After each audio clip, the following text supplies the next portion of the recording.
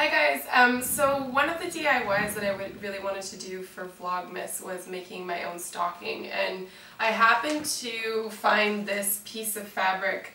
It's like a shawl or something at a vide de grenier this summer for €2.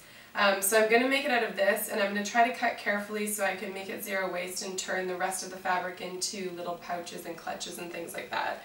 I've made myself kind of a really sketchy pattern. I'll link in like a proper pattern below, but basically I want to cut this out and I'm going to take it downstairs to the tailor's because I don't have a sewing machine, and I was going to hand stitch it, but I'd really like to have these kind of last a lifetime if possible, so I'm going to take it to the tailor's to get it sewn, which is kind of cheating, but it's supposed to be made to last. So I've placed the pattern basically in a way so that I'm going to create the least amount of waste possible.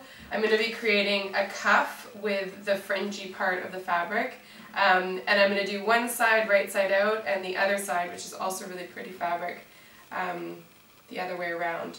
And then I'm going to decorate it with some eco-friendly, organic, ethically made pom-poms that I got on Etsy, which I'll link in below. And then this vintage sort of offcut of pom-poms that I found. And then I've got some embroidery thread and stuff like that as well, so we'll see. And I'm in my running clothes because I'm going to try and multitask and bring the fabric down before I go for a run. So yeah, so when I come back I should have the stocking made, and I will show you how I'm going to decorate it and stuff like that. Anyway, I will see you soon. Bye. So the lady who made the stocking did a really good job. I'm really happy with how it turned out. And then I just hand sewed on some of the pom-poms. I ended up only using a few, and I thought it looked pretty cute.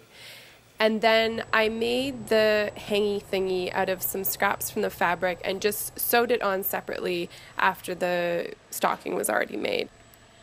I've got the full tutorial on my blog, which you'll find via the link below. If you have any questions, just put them in the comments. I'm wishing you a beautiful day, and I will see you soon. Bye!